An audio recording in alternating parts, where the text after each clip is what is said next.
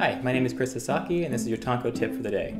Today's question is about how I conceptualize characters. First thing I like to say is nothing's really easy. I struggle too. There's nothing scarier than a blank piece of paper. I like in the beginning just to spend a lot of time doing research because when I go straight to drawing, I tend to run out of ideas really fast. Thinking about the story you're trying to tell, because everything, all the design decisions I make, it always points back to story, like what's the kind of story you're trying to tell. And so that drives my research of like, is it a historical piece? You know, can you find stuff like make sure you're giving a tribute or authenticity to that time period or that world you're doing and learn from it. I feel like that's the biggest thing is like every culture has a different identity.